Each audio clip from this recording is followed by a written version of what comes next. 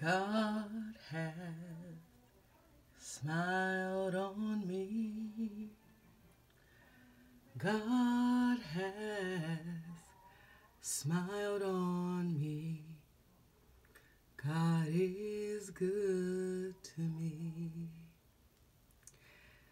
Today is my grandmother's birthday, and if she was living, she'd be 92 today. She passed May 28th, 2021. There's many things that contributed to it, and I realized that today I am still dealing with that, but I'm choosing to release it today. All that hurts me, makes me sad, that makes my tears drop. Because even though she's gone, I don't wish she was here.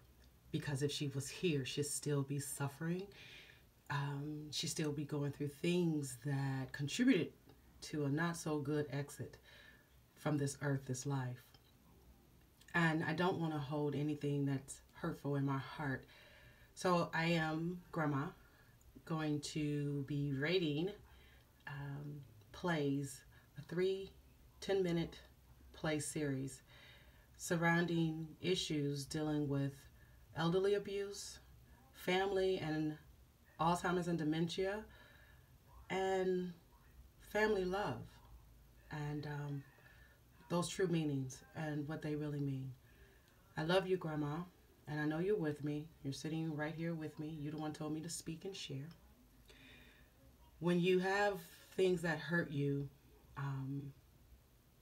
it's easy to stay stuck in that, and it's easy to allow it to turn darkness or that pain into darkness that turns into like tar light, and it just sits there and it just spreads, and you become sick and you don't even realize where's it coming from. It's coming from all that anger, resentment, frustration, and all of those things that causes us to be uncomfortable, not discomfort, but uncomfortable within our own hearts and stuff. So through my tears and through my pain, but the pain is how our elderly are being treated.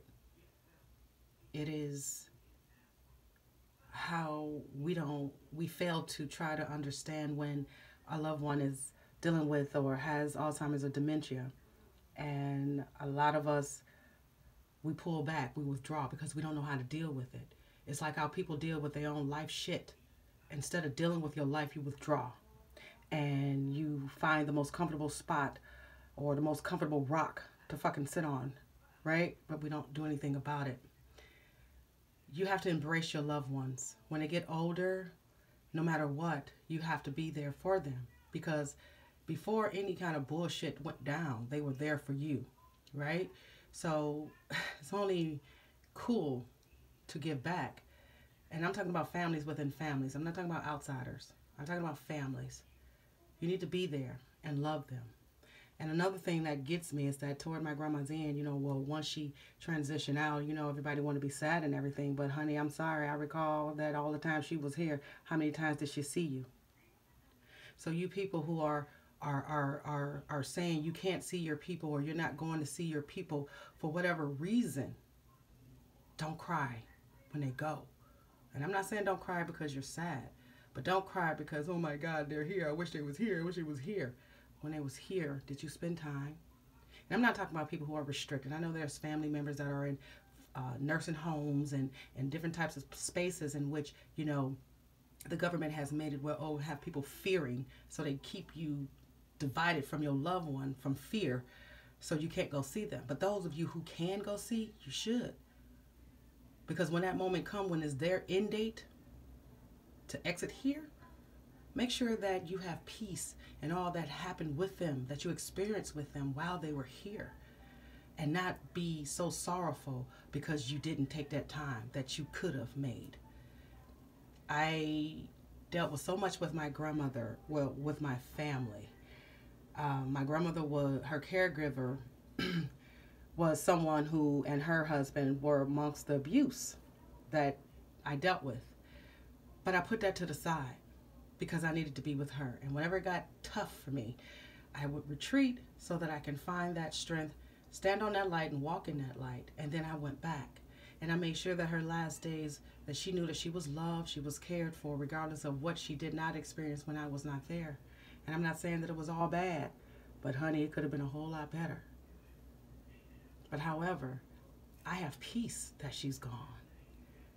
The thing I have to make peace with is how people treat their loved ones when they're elderly and when they have Alzheimer's or dementia.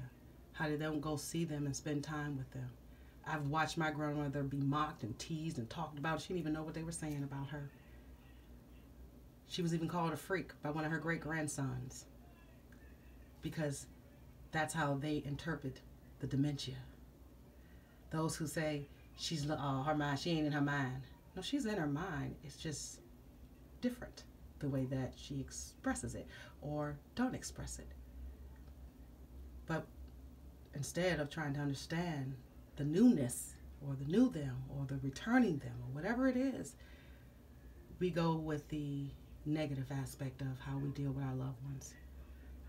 They become abused, neglected, because you can't deal with it. You're frustrated. You don't have the patience. You don't have the understanding.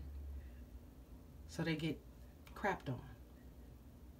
And if your family member is in a home where this is happening and that's all that's happening and you're not doing anything, even if you're just coming to give them a different side of what they experience because they have to experience because that's where they live and it's part of their karma and there's nothing you can do about it, you can go show love. You can give them a different side of the coin.